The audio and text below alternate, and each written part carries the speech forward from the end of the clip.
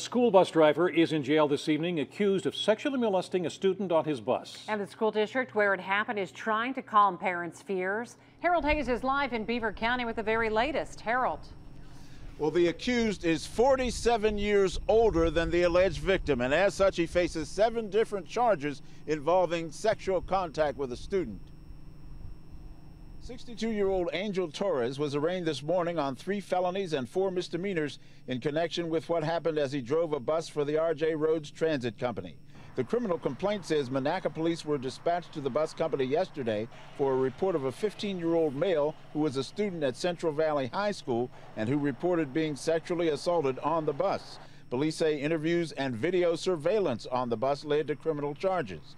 The superintendent of the Central Valley School District, Nicholas Perry, sent a letter to parents today which reads in part, "The incident occurred on a bus when no other students were present.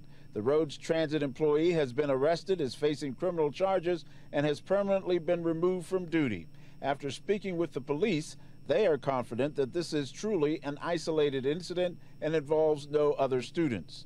The criminal complaint filed by the Monaca police officer who filed the charges wrote that Torres admitted his role. Upon interviewing Torres, he informed me that throughout the past 2 weeks, he has touched this juvenile inappropriately on approximately 5 different occasions.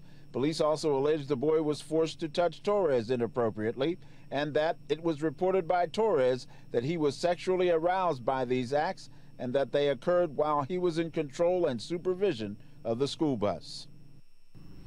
Bond for Torres was set at $100,000. He faces charges including unlawful contact with a minor. From Beaver County, Harold Hayes, KDKA TV News.